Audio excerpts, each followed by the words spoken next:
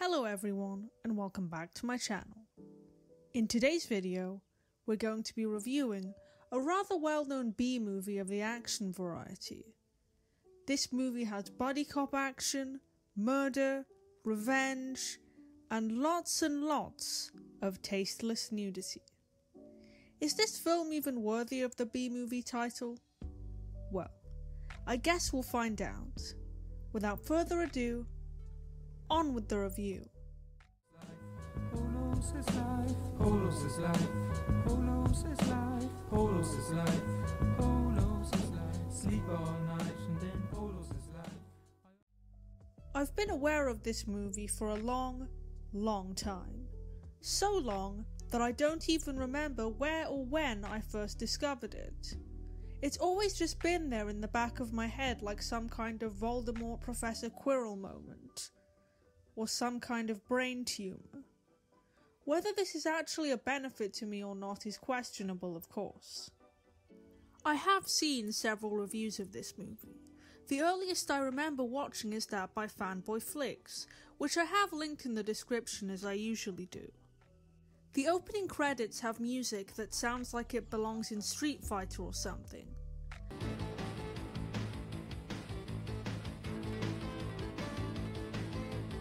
I'm here for it, I guess.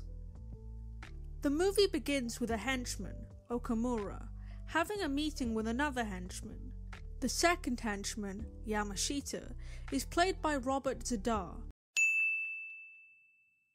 a famous B-movie actor who suffered from cherubism.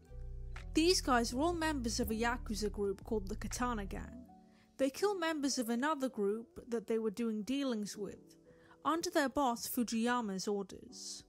We are then introduced to our heroes, police officers Frank Washington and Joe Marshall, the latter of which being the titular samurai cop. Now, after completing the original takes for the movie, Matt Hannon, Joe Marshall's actor, cut his hair as he didn't realise that they had to do retakes. To solve this, director and writer Amir Shavan got a very obvious and ugly wig for Hannon to wear. So, because of this hideous thing will be scattered inconsistently throughout the film, very apparently so when it makes an appearance as well. So, Joe and Frank are hunting down members of the Katana Gang, as their main operation is selling cocaine aside from murder. Makes sense, movie. You're on the right track realism-wise so far, even if your acting is a little flat. The cops try to follow the gang members as they try to transport drugs with this cheesy, weirdly upbeat music in the background.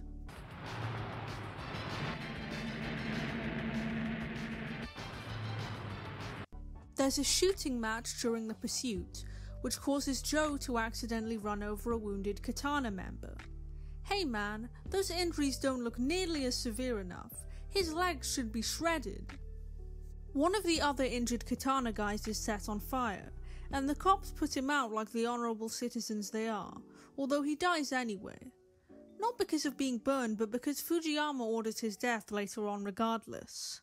We get a gratuitous Hallmark movie-like sex scene between Joe and a female co-worker, cause they have to show that he's a real ladies' man and all.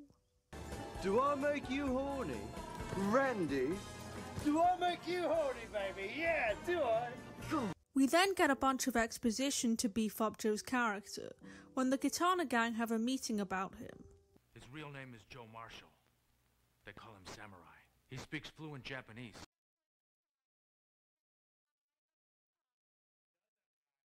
Are you sure about that? Joe and Frank see the burned guy in hospital, and speak to the nurse via the flattest dialogue known to man, which only proceeds to get worse as she and Joe begin the world's worst attempt at flirting since Darcy's proposal. Would you like to fuck me?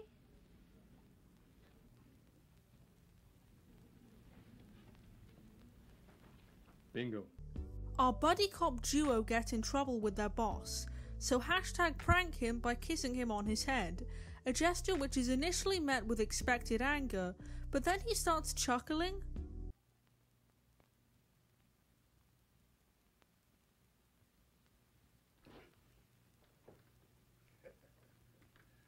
Was he told to do this out of the blue?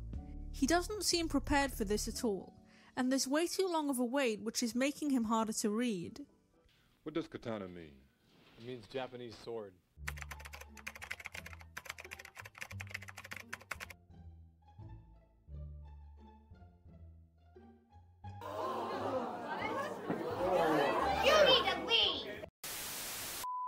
Joe confronts Fujiyama at a restaurant. Are you Fujiyama? He speaks fluent Japanese. He gives some big speech about how selling drugs is bad, because he's a heroic cop and all. He also flirts with Fujiyama's girlfriend Jennifer at that too. I guess that's acceptable though, because Fujiyama is the main villain. The cops then talk to this waiter... valet guy? Whoever is playing him is making some very dubious acting choices. Who? Him. Who's him? Himself. Oh, he committed suicide. Yes.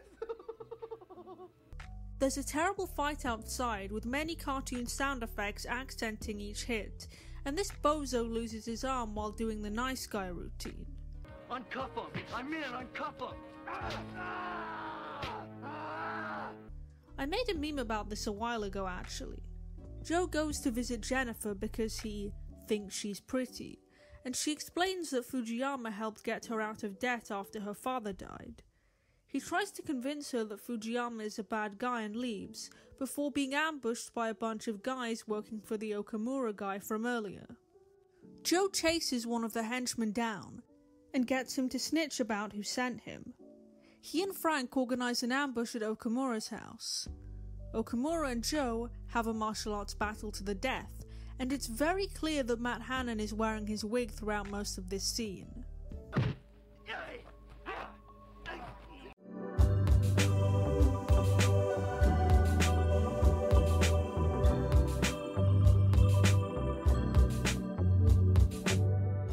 Why did they just leave this in? At least retake just this shot or something. Anyways, Joe wins the fight because there are around 45 minutes left of this movie. Jennifer goes to Joe's house, which makes Joe even more of a target in Katana's eyes, and Yamashita and his goons start picking off his friends one by one, until he gets Joe's address, although Frank escapes without getting hurt. Frank and Joe's boss is forced into a position where the three men will have to turn in their badges after defeating the Katana gang, and the two cops have one final battle with Fujiyama after killing another group of his henchmen, although this time he has Jennifer hostage. However, Joe is a man with a plan. He disarms himself, and Frank, who is shot, yet is actually wearing a bulletproof vest, shoots Fujiyama. Since this movie really doesn't want to give up, we have our final battle of killing bad guys in general, with just 10 minutes left to go. It's Yamashita versus Joe now in a katana showdown. Really living up to the name, huh, Yamashita?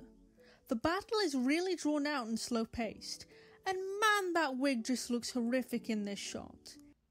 Oh my god! What is that? It's really distracting at times and hasn't been doing this movie any favours.